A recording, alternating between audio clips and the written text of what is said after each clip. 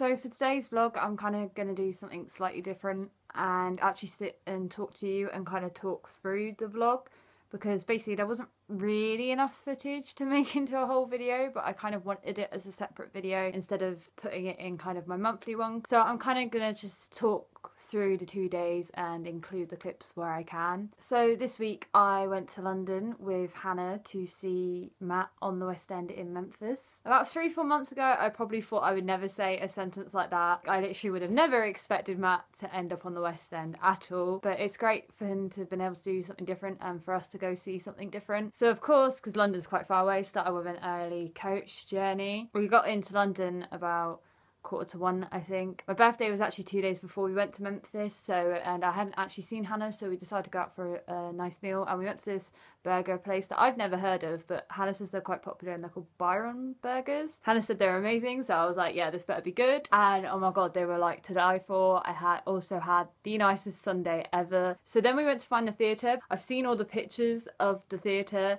but I kind of just wanted to see Matt's name up there, and we managed to get lost on the way to the theatre, of course, because this is us. Then we finally found it. Look at it, it's real! And then we went back into Covent Garden for a bit, did some shopping, had a general walk around.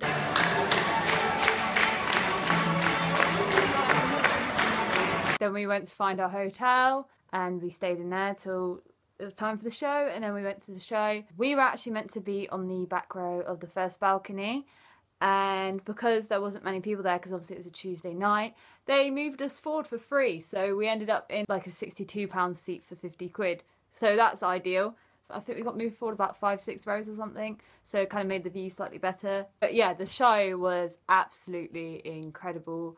I cried with pride, I cried with happiness, I cried with laughter, I cried because I was sad. It was just like a complete emotional roller coaster in like 2.5 hours. And Matt seriously really did surprise me. Now you're going to think, oh, but she's bound to say he's amazing because she's such a big fan. But no, genuinely, he was incredible. Like, I was not expecting him to be that good. And obviously we never knew that he could act, and he was amazing at it. And just the whole cast were incredible as well. Beverly Knight has got an incredible voice. Absolutely amazing. The whole show, the whole story behind the show, it's just so well put together, and I just loved it, really. And I would recommend the show to any of my friends, even the ones that aren't fans of Matt, because it is a really good show. And then we waited outside to try and meet Matt, of course, because this is us. First we met Beverly, and she was absolutely lovely, like seriously. And then, of course, Matt was the last one to come out, surprise, surprise. But yeah, then we met Matt, which is amazing because the last time me and Hannah actually met him was September of last year. So I'm talking almost a year now, which is quite crazy. And it was just so nice to see him again, and like, it was just so nice. I think it was one of my favourite times that I've spent with him. He was just so lovely. You do? Oh my god, look at that, that's so sweet. Thank you so much, hon. Can you say it, please, Matt? What, half a do? Yeah. I struggle to. I have this group chat with a group of Matt fans, and we made a book ages ago that we gave to Matt that he loved, and because there wasn't many people there, I decided to get them a video message for Matt. Right. Ready? Are we rolling? Yeah, we're rolling. Okay, people from the book that brings me so many tears of joy and laughter and unhappiness as well, because I can't squeeze you all and I want to. I love you all, you know that. Y'all know that. And come see the show. It's fucking funny. And Beverly is amazing. So come see it. And they all freaked out. And I've literally watched that video so many times because it's just so adorable and lovely, and I'm so glad I was able to get that for them. And then after all that, we went back to the hotel and just had like a mini freak out like we always do after a Matt gig. Even not that long got back to our hotel, it was like, oh my god, I can't even put it into words. Like, it's such an incredible night.